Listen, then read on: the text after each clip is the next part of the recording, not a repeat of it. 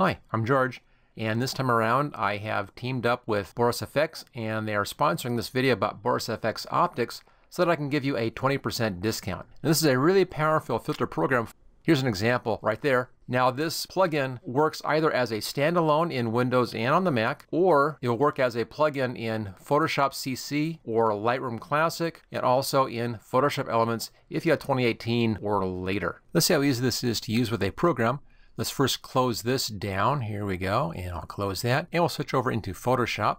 Here we are inside of Photoshop, and the first thing we need to do is to take our photo and get this set up to use with optics or with any filter for that matter. So I'll go over here, and where it says background, I'll just right click there and duplicate layer. I always like to make a new layer and work on that just in case something gets messed up. I can always then go back to my background as a safety. So there we go. Now to make this easy to get back and edit again in the future, let's do one more step here. Right click where it says background, copy, and let's convert this to a smart object.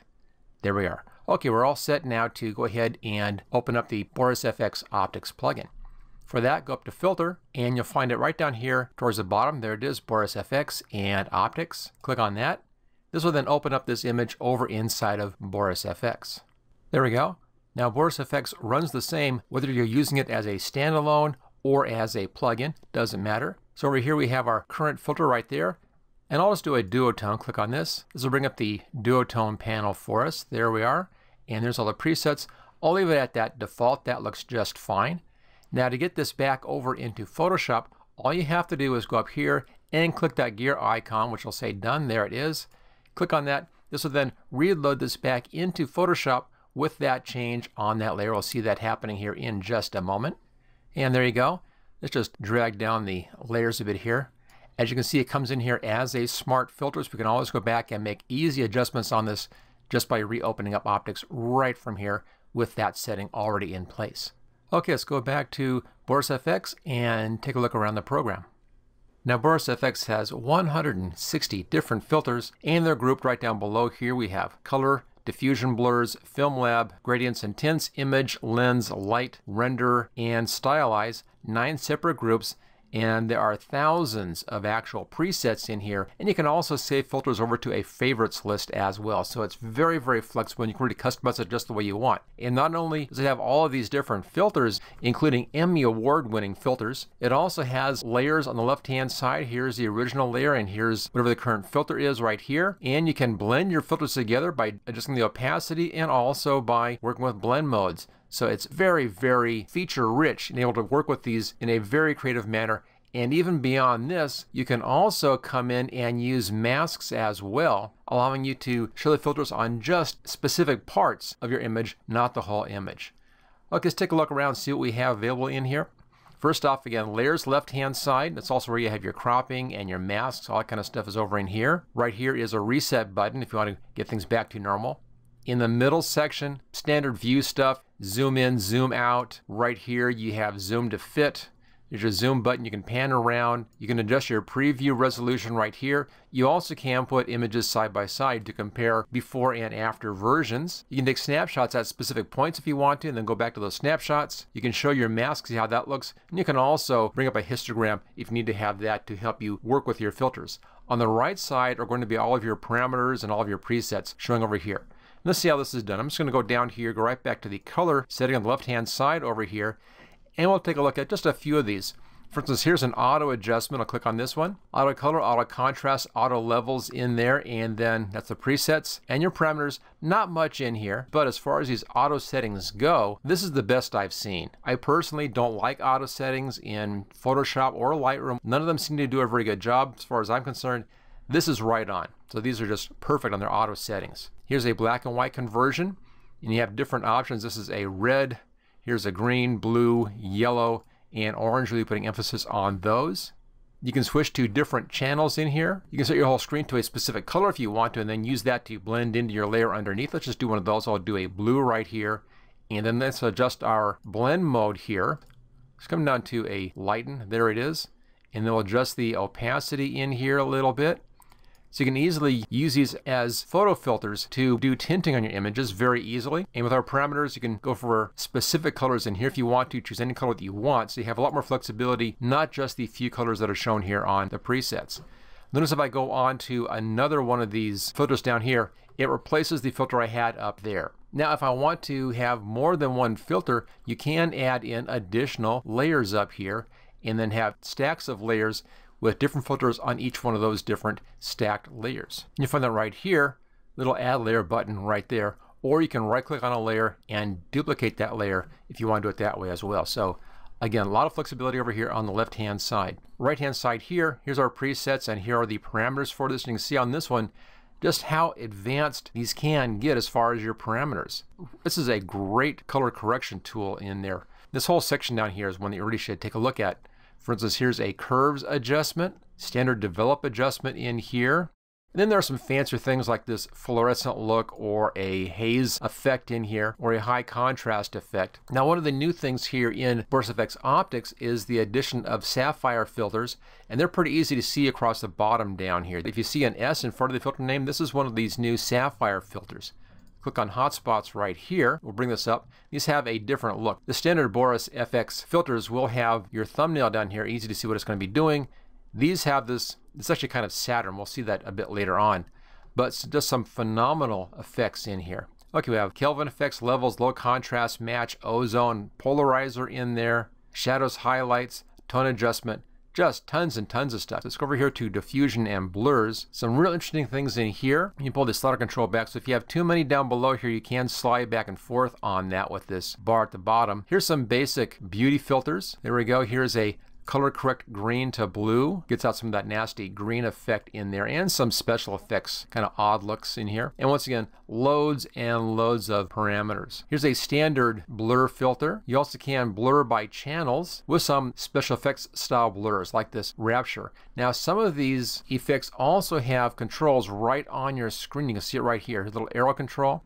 And I can use this to adjust the blur amounts visually, just like that. So you have this really interesting adjustment technique. And you'll see this on a lot of these Sapphire filters where the adjustment is right there on the screen, making it real easy to control that in a very intuitive manner. Let's go a little further on this one. I'm going to be setting this up as a side-by-side. There we go. Here's our new, here's the original. Let's look at some more stuff. Let's go over here to Film Lab and do some vintage color looks right over here. Again, this is one of these sapphires. And one of the tricks I've shown on my YouTube channel has been doing an antique film look. And I go through a whole lot of steps to get that antique film look. And let's just do that. Let's bring this up to 100%. And there we go. Let's set this here to a normal one. Instant antique look. Highly controllable. Again, loads of parameters in here to work with on this. So you can see how fast and easy that is. That just replaced a whole video tutorial I did, and this just replaces that whole thing in just a second like that. So it's a phenomenal program. Go over here to grades and tints. A lot of fun stuff hiding in here. Another standard technique I've shown in whole videos is how to do duotones. And here we go. Here's a duotone right there. Click on that one and simply choose your duotone right from here. It's just that easy to do. So saves you loads of work on a lot of these standard effects. And you can then go back in and do even more advanced stuff with a lot of the other filters that are available in here. Let's take a look at just a few more of these in here. Here's an image effect. We have sharpening, detail, denoise, defog. Again, a lot of things that you would normally want to do in here, you can do it very quickly and easily. As you can see here, faster than can be done in Photoshop or Lightroom or even Photoshop Elements. Let's just switch over here and look at some fun stuff this time. Go down here to the lens flare. Now, I've done some lens flare videos, and the lens flares in the Adobe programs are fairly limited. You can do a little bit, but there's not a whole lot of adjustments in there. You have just 3 different lens flares, and you can adjust the amount on that. But over here in the presets, just take a look at all of the different lens flare designs we have here in the presets. I'm just going to scroll down through this thing. You can see how many of these you have to choose from. So you like working with these lens flares, then this is the best way to do this, really. I mean, nothing else even comes close to having this much control over your lens flares, and then complete parameter control. So anything you want to do with lens flares, you can do that here inside of Boris FX Optics. Let's jump over here to Stylize. Look at just a few things available in here. Here's a real interesting look. Again, I've done whole videos on how to do this, and here you can do it in just a second, just like that. But let's say you wanted to do this and keep the girl as she was, but have this kind of an interesting background in behind her. And I'll do it here with the blue effects up there. And for this, let's do a mask on this. Click on your mask button right here. You can then make a path, do a gradient mask, do a spot mask, do a snap, easy mask, selection mask, or a paint mask. I'm just going to do paint mask in here. Now I have all these tools up here to work with. Mask opacity, mask blurring right here, inner blur, center blur, outer blur on the mask, the brush size, brush softness, and brush opacity. Let's bring our brush size up a lot on this one. Let's do a drop down and use a slider right there. Let's see how that looks. That's pretty good. And if I paint out here, notice how that mask is now masking out the background and showing me my foreground layer. That's the filter layer. And I'll just have it just blend in just a little bit into her hair right here. So it's, as you can see, very easy to use this mask as well. So it's complete mask tools, and use whatever technique or tool you like to use. But this oftentimes is just the easiest, just a real fast mask like this. There we go, and I'll just leave a little bit of the hair in like that. So you have complete masks as well, allowing you to do masks and filters and get just the look that you're trying for. If you want to see or work on just the mask itself, that's right here. It shows just the mask. This would allow me then to come in and clean up all those little spots that I wasn't seeing because the background was kind of making it hard to see. So very easy to clean your mask up as well. Click it again and you're back to your regular view right there. Now if you have been playing around, you've been experimenting, you kind of have things messed up, you want to go back to the original, all you have to do is just hit this reset button right there, and it resets back to the default settings. So it's that easy to get back to where you were. Also up here under edit, there's an undo as well, undo history, so I can go back to any of these steps that we did previously. Say I wanted to get back here to the lemon duotone, I'll click on that one. Takes me right back to that look right there. So it has a very complete undo and redo history right here, easy to get to. So you're never at a loss if you've been experimenting. You can always go right back to where you were before, find the stuff that you liked, and get right back to work at that point. Let's just scroll over here towards the right hand side on the Stylize section. A couple more that I've done in the past. I've done whole videos on this effect right here, and here's a pencil effect. There it is, instantaneous, and it's done. Just go through and find the level that you want. Very, very easy for a real nice pencil effect. Now if you want to blend this into this, I've done this for a lot of my effects. It's one of the major steps in a lot of the different effects that I've used is to blend a pencil effect into a regular image, which tends to just accentuate things. Let's do a lighten effect here. Let's do a screen. There we go, a bit of color in there as you can see. There's a linear burn effect. Real interesting effect in here, and also the color burn as well. It really accentuates the whole effect in here. It's a real interesting way of working with these pencil effects by just combining them or blending them in different ways into your original photo. Let's say I like this pencil 4 effect. I want to use it again in the future. And when I lose that one, I'll just click on the pencil 4. It's now highlighted as you can see. Then go over here, click on this toggle favorite right there. Little star, it's now a favorite. And if I go down here to my favorites section, there it is on the favorites list. So it's easy to save the effects that you like the best, the filters you like the best, to your favorites. Then you can go back to them at any point without any problem at all. Now, up here on the file menu, just a couple more things I want to point out to you. Right down here, of course, we have open, close, and recent files in here. Your save and your save as. I'll click on save as. Let this open up.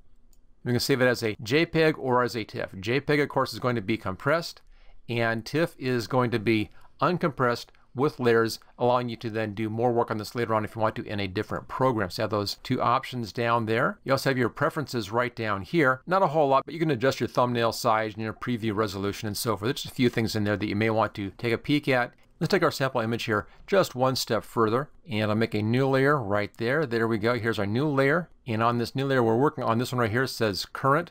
Here's our pencil layer, our pencil effect right here. Here's our current layer, and let's come down to gradients and tints, and I'll click on our sepia tint right there. Lots of options. This is an orange look. Here's one they call astronomical, but that's a pretty good look. And let's adjust the blend modes on this. Here's a darken effect on that. Here's a linear burn effect on that. Here's a screen effect on that. And let's look at a lighten effect. There we go.